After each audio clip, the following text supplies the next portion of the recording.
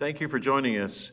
Today we'd like to have a panel discussion titled Exploiting the Internet and Becoming a Shining Star. And I'm really pleased to have three associates with me, very esteemed associates, and I'd like each to introduce themselves, starting with Dr. Guy. I'm Dr. Sloan Guy from Thomas Jefferson University in Philadelphia. I'm Jessica Luke. I'm a second-year cardiovascular surgery resident from the University of British Columbia in Vancouver, Canada. I'm Mara Antonoff. I'm a thoracic surgeon at MD Anderson Cancer Center in Houston. And I'm Ed Bender, cardiac surgeon at Stanford University. And today we're going to talk about how the internet plays a role in establishing and growing our own careers. And we'll just have a discussion centered around a few questions. So, Dr. Guy, can you tell me, how do you represent yourself and or your institution using social media and the internet? Yes, I found it very powerful on several fronts. For me, the most important one is reaching out to patients. I do a lot of minimally invasive and robotic surgery, and oftentimes patients are referred to their local doctor, who refers them to the local surgeon, who may not have those types of procedures available to them. So one of my goals with the internet was to make sure that patients were aware that what I do was available to them. Now, that can be controversial. You're sort of bypassing the traditional referral lines by doing so, but the reality is we live right in the middle of the information era. It's the information age. And so for me, actually the first inkling I got that it would be useful for doing that, for reaching the patients directly, was Barack Obama's presidential campaign. He was very successful at getting multiple small donations from voters, bypassing the traditional political establishment. And so I thought, well, maybe I could do the same thing by reaching patients and letting them know what we could provide for them. So you're basically building a new road between yourself and the patients. That's exactly correct. Again, there's different viewpoints about whether that's a good thing or bad thing, but my underlying hypothesis was that many patients were not informed of a particular clinical option being available to them, and I wanted to change that in a credible and ethical way. So Dr. Luke, you're a trainee, but I'm sure that you have some ideas about effective ways and more effective ways to communicate with patients or colleagues. How do you use social media to establish that kind of line of communication? Yeah, thank you very much for that question, Dr. Bender.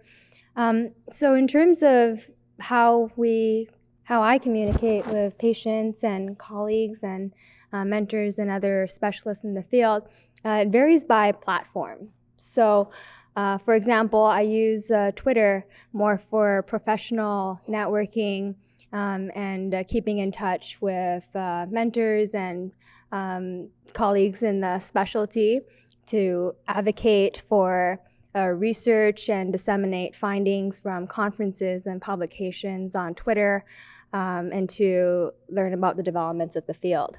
In terms of other platforms I use Facebook as well, and I use that mostly actually for keeping in touch with friends and family and keeping in touch with classmates, and they have these groups where you could collaborate on different projects and have closed discussions. And then in terms of Instagram, it only lets you post pictures with a little piece of text. So I don't really use that personally myself, but I know lots of people who like to post about their lives and share it like a day in the life of me. And sometimes patients, I know my colleagues, sometimes patients like that, and they get a glimpse into the life of a resident, and it's a way to also inspire others like medical students or trainees into the field. Thank you very much. Dr. Antonoff, you're at one of the finest cancer institutions in the world. Does MD Anderson play a role in your participation in social media.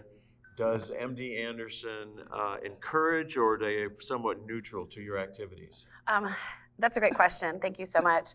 I will say that being at such a large institution, there certainly is an entire office of folks that are devoted to the institution's social media presence and also provide help for the faculty and help them get onto social media and build a presence.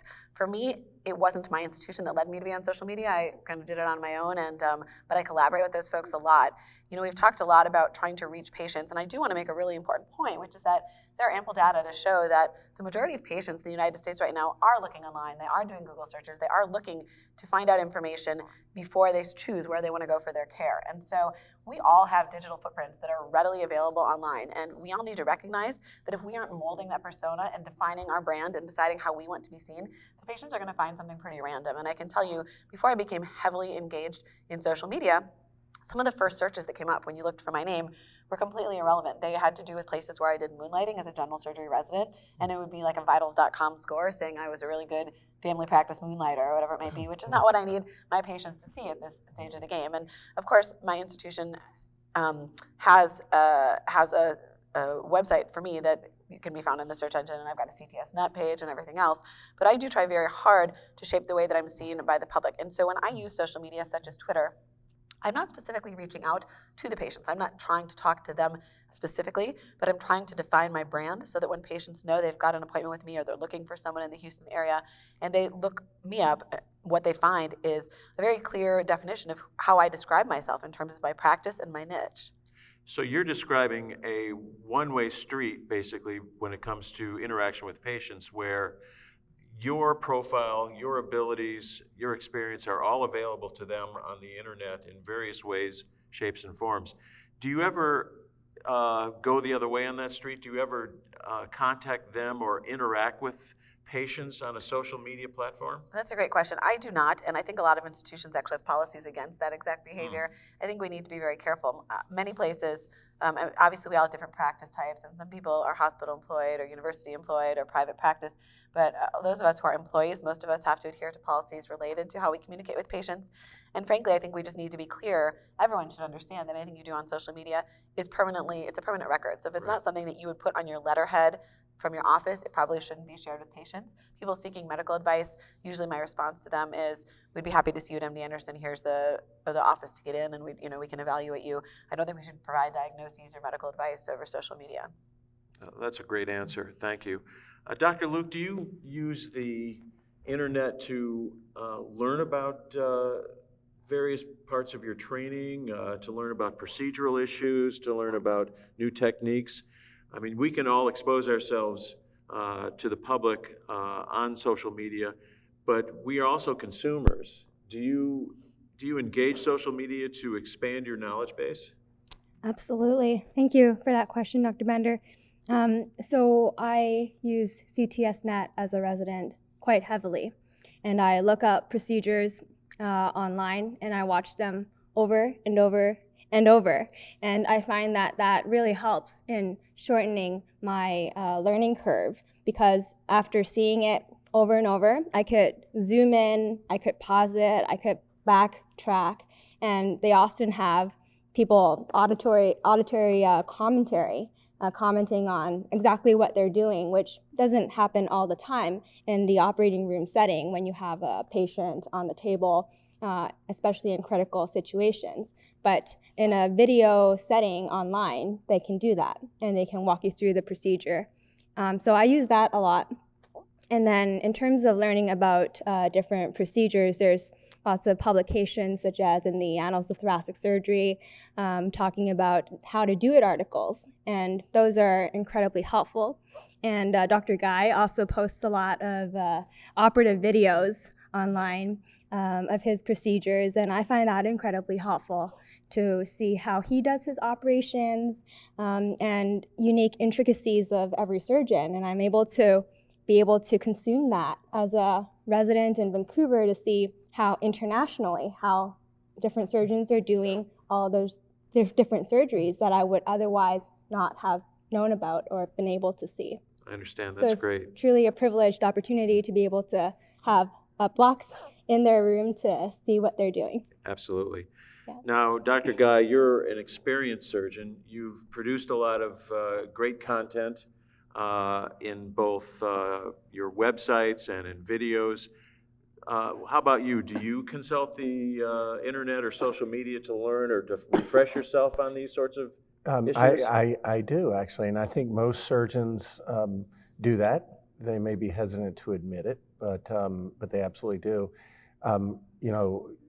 Vis-a-vis that point, I would comment on one thing that Jessica was speaking on. She's looking at it from the standpoint of a resident, learning things.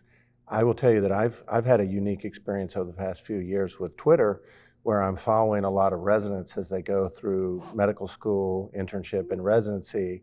And of course, this generation is much more open about their experiences. And I'm actually learning about what their experience is from their perspective, which I found to be, quite educational. The other way that I've used, say, Twitter is maybe I shouldn't admit this, but I more often than not will hear about a landmark paper that's outside the normal journals that I look at through social media than through, the traditional routes. And, things sort of go viral. And that also acts, I think, as a filter because, none of us have time to go through 20 journals. We're very busy clinicians. But I do check my Twitter, and if Jessica posts something on Twitter or Mara that's a landmark thing, I will then go to that article and read it. Yeah, I feel the same way. I fully admit that if I'm facing a case that I haven't done in a while, or it's a particularly difficult case, I will be looking at videos probably for a couple hours before the case to just to refresh myself of potential pitfalls or some pearls of wisdom. And I think that it's very helpful. And I think we've got, as cardiac and thoracic surgeons, we've got great content to look at, and the more the better. And I certainly do appreciate all the information that my fellow panelists have put out there on the internet. I would also like to add, Dr. Bender, that social media has an incredible role, even as a trainee, in terms of networking, mentorship, and sponsorship. And we've had previous studies show in cardiothoracic surgery specifically that given it has a very unique role for example, women in cardiothoracic surgery because of the limited number and the lack of same-sex mentors at an institution. Social media has a huge role for inspiring future women in cardiothoracic surgery and showing them and giving them role models through social media. The other role that social media has had in my life has been the campaigns, such as He for She campaigns, as well as I Look Like a Surgeon, as well as the New Yorker Cover Challenge. Those have dramatically changed my life, and it has also, I think, also engages patients and raises awareness of for them about women in cardiothoracic surgery, and they would see me as well, and they would call me doctor after that campaign, and it is a very real difference that we see in social media and the power of uniting many people internationally in movements like this, and to be able to raise awareness for matters that matter to us. Let me just continue with that thought. If I'm not mistaken, I believe that Dr. Luke and Dr. Antonoff had kind of a mentor-mentee relationship, either at some point or ongoing. And I'm just wondering if you might expound on, number one, did social media play a role in establishing that? Does it play a role in continuing the relationship? And does it continue to evolve through the use of social media? So Dr. Luke was a recipient of the Women in Thoracic Surgery Scholarship Award a couple of years ago, and we were actually formally paired as mentor-mentee.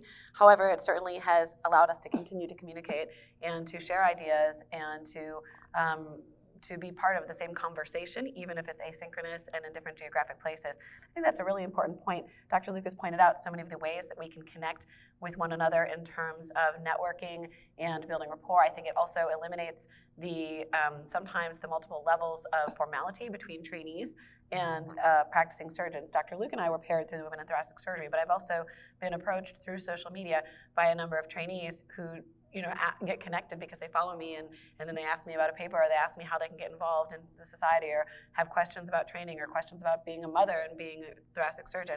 So it does get rid of some of those traditional boundaries that prevent trainees, I think, from having faculty members who are accessible to them. The other part that I would add is it also connects us with individuals of the same specialty or other specialties to talk about even decision-making regarding operations. So you all have discussed videos that guide your operative planning, but I find in my practice it's actually really helpful to talk about strategies. When do you operate on the patient? When is it better to have them get chemotherapy up front? Which patients are you just foregoing, a feeding tube after esophagectomy? There are a lot of care management discussions that we can have, either related to the literature or related to people's practices. Even just questions, putting out on social media, how often do you make, or how long do you make patients wait after removal of chest before they can get on a commercial flight? These have all been like fantastic conversations that we've had, and you can engage so many surgeons in one setting and people of other specialties to talk about disease states or operations or a wide variety of global health issues. So it really does bring us together in so many ways that we wouldn't traditionally have the opportunity to do so. Thank you. Dr. Luke, do you see yourself playing Dr. Antonoff's role in some respect now that you've established this relationship? You've got social media to have an engaging and continuing communication. Some perhaps of your former medical students that you were with, or current medical students that look up to you and see the important role you're playing in our society, do they sort of contact you through social media and take advantage of that? Absolutely. It's amazing how much social media has connected me to not only mentors and sponsors and networking opportunities with you all, but also to trainees as well. And it is incredible to get messages from women trainees or men trainees who ask you questions about how your path was like and how do you get from one stage to another. And they might not even be in your center. They would be remote, they would be international, and those are people who we would not have had the opportunity to ever connect with. And now they're able to have direct conversations with us. And the other beauty of Twitter and social media is the asynchronous and synchronous opportunities for communication. So it truly bridges time zones, geographic boundaries to allow conversations to evolve. Well, that's great. Dr. Guy, do you sense that your life or your practice would be different without the advantages of social media and the internet? I don't think there's any question that is true. At different points in my career in the last 10 years, there have been times where the majority of my referrals from patients were coming through either social media or my websites, which are essentially blogs, form of social media. And but I also think that it's enhanced my life in terms of the education that I've gotten by learning the perspective of others, without a doubt. Do you think that it's going to play an even more role, and can you predict the future how social media will become an imperative? Most of our society members are really not all that computer savvy, but they still either become a player or a victim of the computer and internet and social media and the opinions that arise from wherever in the world. Can you predict if that is even going to be more of an issue, or do you think that this is we've kind of peaked, and I guess it's a leading question, so why don't you just go ahead and answer that? I don't think we've even begun to peak in terms of the significance of physicians' online presence in various forms, social media to be included. and I run across a lot of colleagues like you do, I'm sure all of you, that basically say, well, I don't really have a Twitter account, or I don't mess around with that. Well, my advice to all the members is that the first step is to go Google yourself. Go Google your name and see what patients are seeing or colleagues are seeing, and then start to take some responsibility. And there are many of us who are available to our peers to help advise them about simple things that they can do. So I'll give you an example. Health Grades is an example of a rating system. And one time I got a 1 star, and I was very upset about that. I'm a pretty good doctor. Patients like me, oh, this is terrible. And I'd had thousands of patients who thought I was great. Obviously someone was not happy. But what really impressed upon me is, well, that comes up on the first page, and it looks horrible, and it doesn't really reflect the truth. So then I started thinking, well, how can I be proactive? So I would start to solicit reviews from all my patients so that it would be more accurate, and that was very successful. But up until that point, I really didn't go and look at my online presence. And I think a lot of physicians don't Google their names, and they really need to do that. Now, I don't think everyone needs to carry to the extreme. Within this group of four, I'm probably the least sophisticated, honestly. But compared to most of my peers, I'm pretty sophisticated. I do my own websites, et cetera. I don't think everyone has to be a programmer in order to become a successful physician, but it definitely needs to be part of the skill set to some degree. And of course, there's classes that are taught about how to do it, also how to stay out of trouble. I think a lot of our peers are hesitant to get into it because they've heard stories. What they have to understand is that the internet is just another means of communication, no differently than us talking to each other. And the same social rules apply there, but sometimes the consequences can be bigger. So you do have to be careful about what you say. But at the same time, we have a responsibility to speak up about issues that we're concerned about. And freedom of information is a cornerstone of democracy. And I think it's going to be a huge part of advancing surgery over the next 20 to 50 years. Yeah, I think you hit on one really great point, that what is on the internet is permanent. You've got to be on your best behavior. You can't be glib, snide, and you've got to be honest and empathetic in your dealings with something that's going to be present from now until eternity. Any comments? You look like you're ready. I do, yeah. I think I'm adding on to Dr. Guy's comment. I think it's also it's our ethical responsibility as surgeons to know what information is out there about us and to correct the misinformation that is being propagated. Ethically, that is our professional responsibility. And I would add on to that, you made some great comments, Dr. Bender, about making sure that we behave in a professional manner when we're interacting online and in social media. And one issue that we may encounter is misinformation that's out there. And you really have to take a step back and think about how you want to deal with it. If there's a specific patient complaint or something that someone's angry or upset, one of the very first things I do is I look at how many followers they have. And if they have like 7 followers, it's not even worth the reply. If it's someone who has a very large presence and it's really related to care at my institution, then I think you can get risk management people involved without necessarily doing it yourself, or ask the social media folks at your institution. But there are some things that are important to clarify, because I have seen data misquoted. I've seen tweets where people take a figure from an article that was about a different malignancy that showed the benefit of radiation over surgery, and it actually wasn't lung cancer, and it was being described as though it was for lung cancer.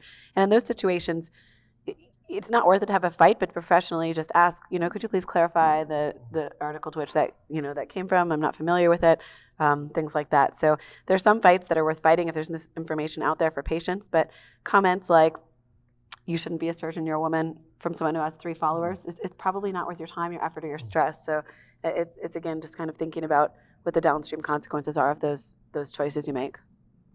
Yeah, I remember that interchange, and I think your responses were as appropriate as they should have been. You could sense that you were trying to get rid of misinformation, yet not insult the person who is desperately seeking the information. And that's a very savvy and sophisticated way of dealing with this sort of situation, something that is not innate, something that you have to learn, and something that people like you need to teach. So that's really great. Any other comments about the importance of that the internet and social media is going to play in the future? I kind of think that we might start to develop social media in various different formats where there may be private channels of social media, so that now that our connectivity speeds are increasing, we might be able to do live surgery with ongoing social media as an instructor, and perhaps have sort of a more direct two-way street, real-time situation with social media. I also think that social media is going to be playing an important role in terms of academic productivity. I think that Dr. Luke and the TSSMN's publications about the importance of tweeting to journal citations is important. I also think that we need to establish a kind of an ongoing post-production peer review situation where articles are continuously peer reviewed, not before publication, but also after publication. And it happened more frequently than, say, a letter to the editor and a response. I think the possibilities for social media, the internet playing a role in expanding academic productivity and the transfer of knowledge, as Dr. Guy said, as we haven't even scraped the surface yet. Completely agree. I think my take-home message is build your brand. This is your free reign to shape how you are perceived. Be ethical, correct misinformation, educate, mentor, sponsor, and inspire others. That's great. Well I don't said. think I Any can closing improve thoughts upon on that. that? What do you say? I think that, yeah, no, I definitely agree, and you put it, very well.